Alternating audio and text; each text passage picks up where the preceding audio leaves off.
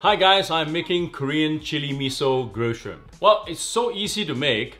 Literally, you got the shrimp, you marinate it right away, you put it on the grill. Literally, I would say within the 10 minutes, you get the shrimp. What I have today, I have wild shrimp, Korean gochujang, Japanese miso with chili, garlic powder, ketchup, sesame oil, and then I'm gonna show you my favorite combination to eat with that. But I'm gonna show you the recipe of the shrimp, and that's the star of the dish. First step, gochujang, I'm 1 teaspoon. Japanese chili miso, 1.5 teaspoons.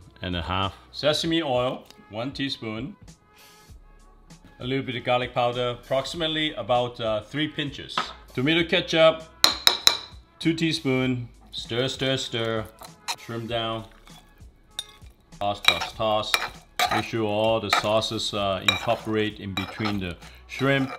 You know, you see this open up a bit? So they call it butterfly. You can use bamboo skewer, but I'm going to use a stainless steel. If you are using bamboo skewer, making sure that you boil the water 5 minutes, let the water absorb into the bamboo so it doesn't burn. That's a tip. Get it from the tail, you just skew, curve it down nicely. All the tail on one side. You know, after you marinate it, you don't need to marinate it for so long because it is such a nice way to still eat the flavor of the shrimp, so it doesn't get the shrimp all cured, the word is. This is fantastic with chicken. Fish, if you decided to use scallop, it's also amazing. And this sauce, you can make a little bit of a batch and keep it in the jar and put it in the fridge. You can always use it. And that's my little love. So, as you see, I have a little bit of a Korean grill. Keep it about a little bit hotter than medium hot. Right now the grill, I wanted to hover around, you know, where the circle, where the hose is, so it give a little bit of charge. So what I do is I kind of bend. That's what I'm talking about. If you have bamboo, maybe a little bit challenging. Grill down.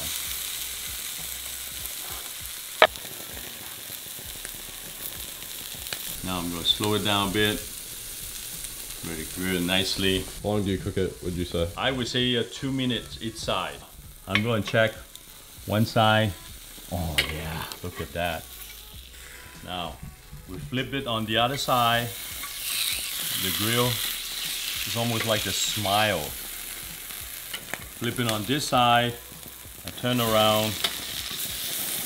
Yeah, look at that. It's almost like a smile.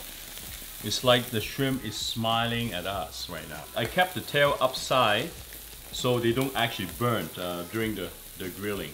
How do you know when it's ready? Well, it means when it's burnt. No, I'm just joking.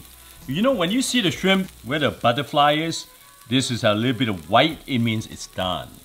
So what I'm going to do, I'm going to place it on this plate first. You see how easy to make this?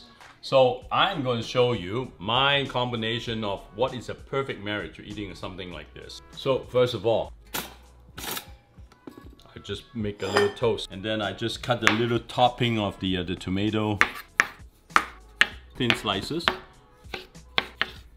garlic. Well, I want to have the whole garlic, so you know, patience is the only thing to peel this. Black pepper, some parsley, need a little bit of freshness. Toast is ready. Get garlic, give a little. It's like, you know, it's like playing guitar. A little bit rub, sand it down a little bit. Simple, little olive oil. The olive oil on the toast. Toss, toss, toss. Mush a little bit. Mush to tomato. You know, put the tomatoes right on the top. Make it like a little crostini. I don't like the skin. Chop parsley. Baby basil on the top, a few pieces, a little bit drizzle of balsamic. Oh yeah. You know what is so great about this dish? It's dairy free. Now we're doing some plating, and also I'm going to share with you guys how I'm going to eat this. This is the crostini of tomato, garlic, and herb balsamic vinegar. Some Korean chili threads on the top.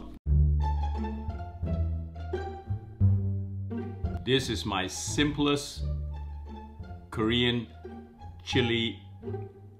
This is my simple miso garlic chili, Korean chili. No, this is my simple Korean miso. No, this is my simple garlic Korean chili miso shrimp. Enjoy. And you know what I really love?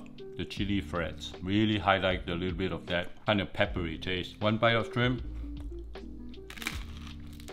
You know what's so great about this dish? Eating room temperature, it is the best because you can make this for the party. You don't have to like stay all night in the kitchen.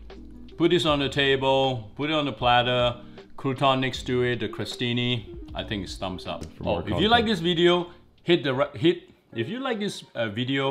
the subscribe button. That's it, right? Yeah, if you like this video, make sure you hit the like button. If you like this video, make sure you hit the like button. And subscribe. And subscribe. And turn on notifications. And turn on how do you say that? Notifications. Notification. Notification. Yeah, turn on the notification. Turn on notifications to be alerted when I post a new video. Turn it a notification when you're alerted when a video come out.